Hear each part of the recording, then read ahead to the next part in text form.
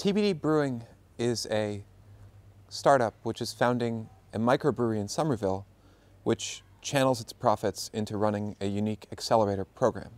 The accelerator program, called the Cool Ship, which is a word for a Belgian open fermentation vessel which takes in spontaneous yeast from the wind.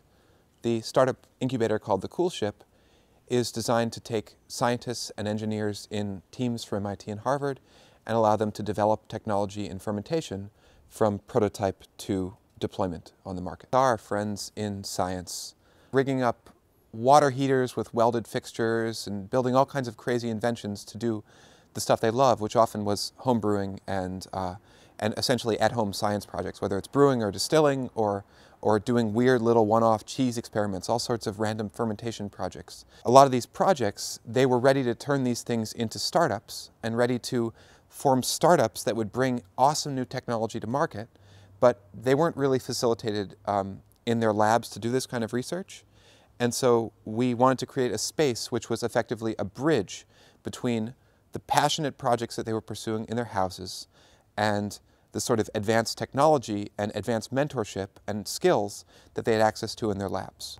It will be a retail level brew house, and underneath, with a keycard access, a expanding lab space where people are coming in to pursue projects at wet lab benches. In the end is a balance between people being able to learn for each other but not competing with each other for the same products and the same customers, so that actually two people can be working on very practically similar R&D projects that will wind up producing, for example, a new bioreactor for producing biofuels for alternative energy cars, and the same research can lead to a more consistent fermentation vessel for example, to launch a brewery.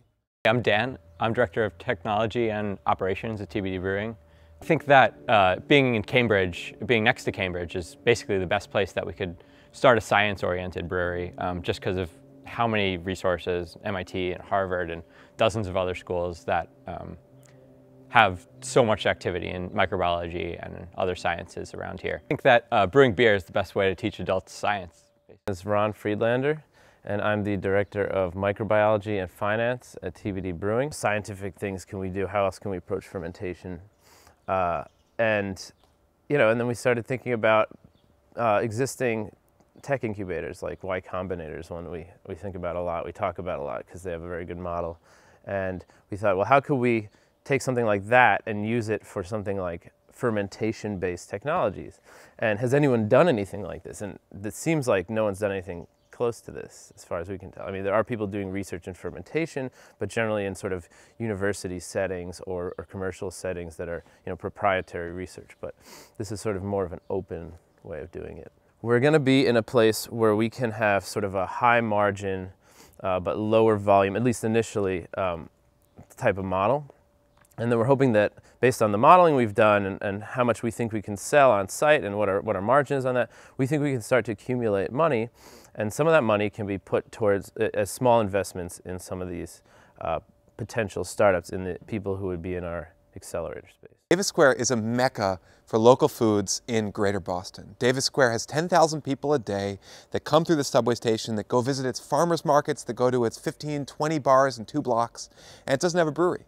Davis Square needs a brewery.